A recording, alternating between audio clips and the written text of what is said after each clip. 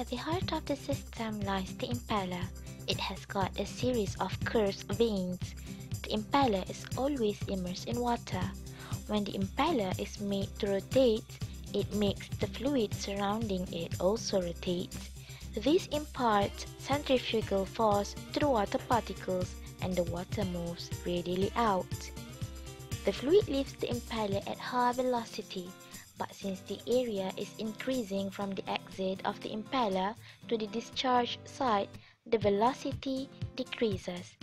By using Bernoulli equation, we know that if the velocity decreases, the pressure must increase. Hence, with increasing pressure, we are able to transmit the fluid from lower position to a higher position.